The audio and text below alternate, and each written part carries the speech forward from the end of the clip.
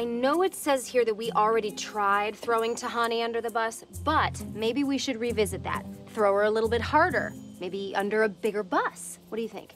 I think this is pointless. We're trapped in a warped version of Nietzsche's eternal recurrence. Oh, cool. More philosophy. That'll help us. Well, don't you see the problem? We are experiencing karma, but we can't learn from our mistakes because our memories keep getting erased. It's an epistemological nightmare. Ugh. Even your nightmares are boring. You were so mean, Eleanor. You're just like those childhood bullies who said I would never get tenure. And you are so irritating. In one of these reboots, I probably strangled you and then went to the even worse place, but you know what? I bet it was worth it. Oh, nice. Sorry, can I just vent to you for a second? Chidi is so annoying. I cannot believe that he is the one I'm stuck here with. Uh-huh. Wow. Crazy. Oh, sorry. Geez, man. I thought you could be human for like 2 seconds and listen to me. I have, Eleanor. I have listened to you talk about Chidi 15 times in 15 different ways. Let me just cut to the chase. You two, you got it bad for each other. No, we don't. Chidi's just a friend. What am I saying? He's not even a friend. He's just a weird teacher that I hate. Dude, I do not want to watch Cannonball Run 2 right now.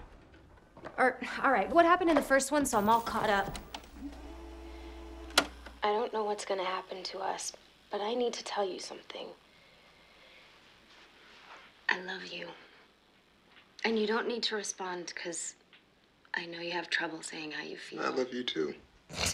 Very funny, but that's obviously not real. Oh, that's real, baby. That's real nasty.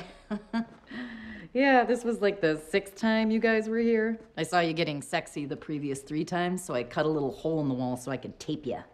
Call it my looking hole. Is that a camera? Mindy, you pervert! How many times have Chidi and I slept together? 8 different days, but like 20 different sessions. And how many times did we say that stuff? Oh, only once. Oh God, I hated it. I mean, it like really killed the vibe for me. See, after I watched the porno I made starring you, I watched you talk about your feelings to cool down.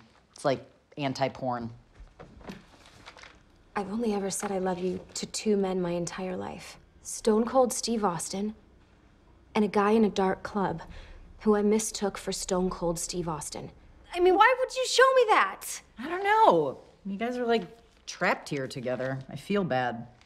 Yeah, I'm rooting for you guys. No, there is no us guys. We basically just met each other. No, Eleanor. You guys have known each other a really long time.